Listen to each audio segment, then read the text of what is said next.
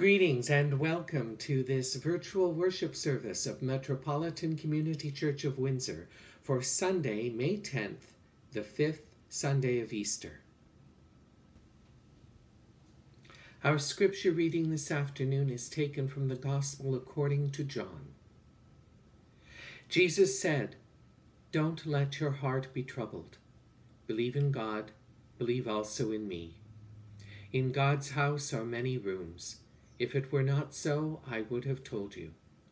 I am going to prepare a place for you. And if I go and prepare a place for you, I will come again and receive you unto myself, that where I am, you may be there also. You know where I go, and you know the way." These are God's words, and they are for us, God's people. Thanks be to God. Well, in addition to this being the 5th Sunday of Easter, today is also Mother's Day. And I thought it was a rather lovely coincidence that the scripture reading today is one of the scripture readings that is near and dear to my own mother's heart. So today's service is dedicated to her. Pearlie, you probably won't see this, unfortunately, but this is for you. This scripture verse was always very, very close to my mother's heart. I remember her saying it and reading it and quoting it a number of different times in her life.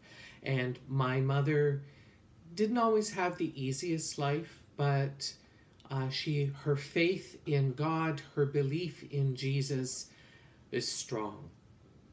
It has been strong for over 90 years, and God willing will continue to be strong for many years to come. I remember one particularly troubling time in my family's life. My father had had some health issues, and my mother was very worried. And she was worried that she wouldn't have the strength, that her heart wouldn't be able to take it. And one thing that my mother always did, and hopefully still does, is she would have a daily devotion. She would take time aside to sit and pray and meditate over Scripture. I believe it's called the Lectio Divina. She did it whether realizing it that that's what it was called or not, but that's what she does. And one particular day she was reading and praying and meditating over all the things going on in her life, and she opened her Bible, and as she was wondering whether or not she could deal with all of these things and if her heart could take it, she opened up her Bible to John 14, and the first words she read were, "Don't let your heart be troubled. Believe in God, believe also in me."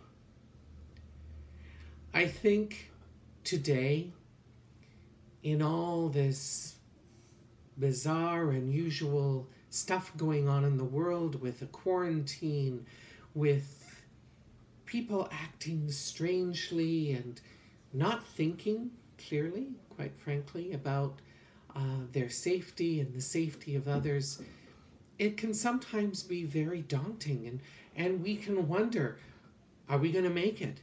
Are we going to be okay? Well, I believe that Jesus' words to us today are the answer.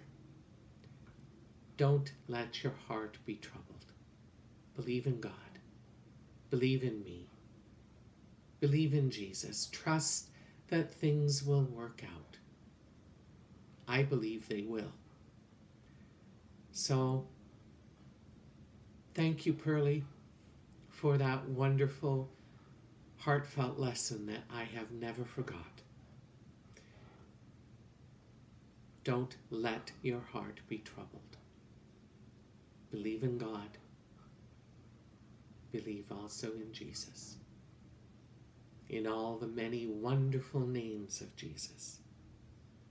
Amen. The prophet Isaiah said, "As a mother comforts her child, so I will comfort you." Let us pray. Mothering God, we cherish your great love for us. As the Creator, you made us in your image and called life from the earth and water.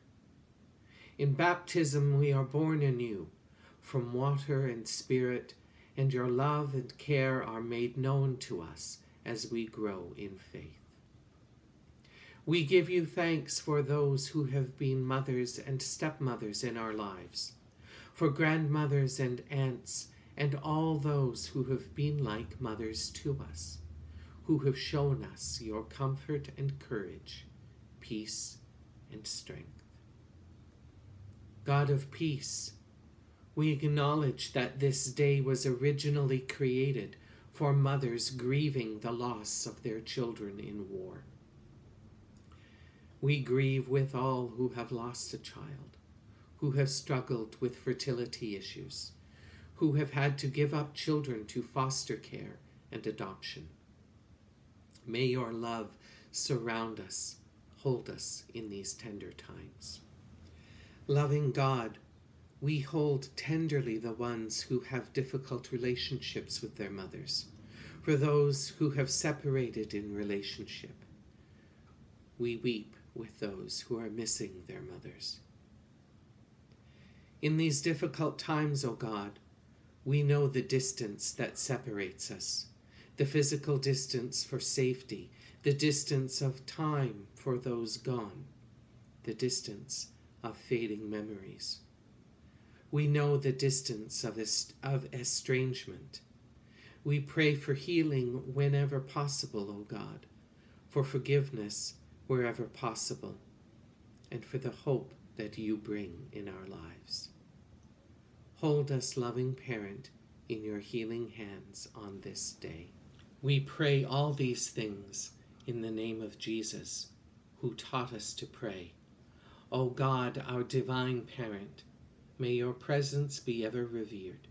May your peace and justice dwell among us. May your love and compassion live within and between us.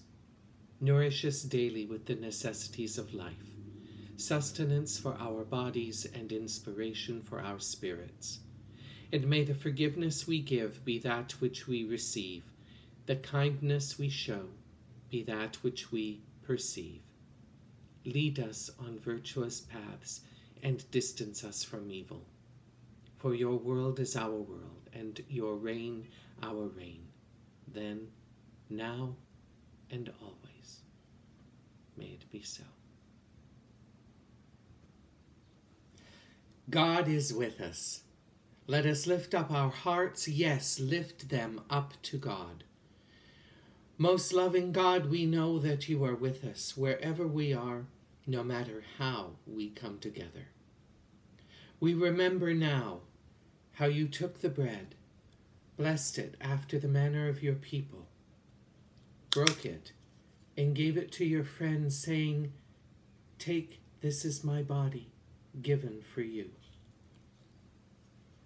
We remember now how after the meal, you took the cup and blessed it too after the manner of your people, and passed it among your friends, saying, "This is my love, poured out for you and for everyone.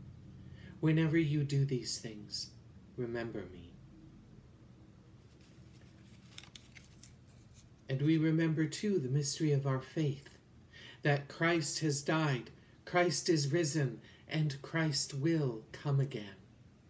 Hallelujah. Loving God, we give thanks for the opportunity to meet, for we know that wherever two or more are gathered in your name, even virtually, you are with us. Be with us now as we wait out this trying time, so that when we can go back outside, we can be your love and your light in a world that so desperately needs it. In all your many and wonderful names. Amen.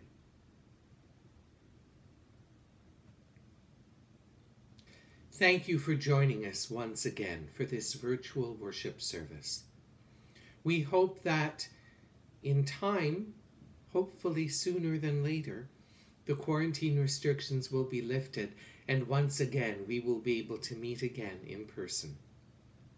But until then, in the name of the God who creates us, Jesus who saves us, and the Holy Spirit who gives us comfort and strength, be with us now and remain with us always until we can meet again.